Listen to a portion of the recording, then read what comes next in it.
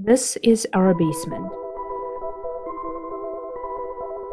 We created a beautiful Slytherin-themed lounge here, but I always wanted to get one of those antiqued mirrors that you see in the Slytherin common room. You can see them to the left and the right of the fireplace, and they have this aged reflective surface that is clouded and has black spots. To create a similar mirror, I got a $30 mirror at a thrift store. This one, it has a very heavy frame and it's the right size. The supplies that I used were paint stripper Afterwash, a metal putty knife. I also used a plastic one for testing. I used Clorox in a spray bottle and then in a disposable cup with a spoon to help. And I used acrylic paint, however, the adhesion was poor, so I recommend that you use spray paint for your project. Step 1 is to remove the mirror from the frame. Fortunately, my mirror had a removable cover in the back. Step 2 is to spread the paint stripper on the back of the mirror. This is a very important step. The factory paint on the back of your mirror is very tough. So you have to spread the paint stripper very evenly and don't miss any spot. Before scraping the paint off, you should try it first. It took about 30 minutes for my paint to get ready. The next step is to scrape the paint off.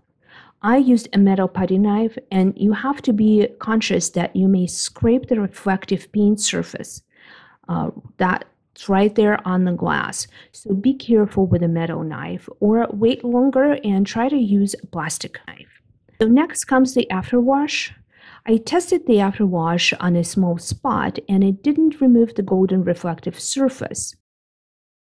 After you remove the paint from the back of the mirror and it's ready for the next step, your mirror should have this light golden color. Well, it's time to destroy it now.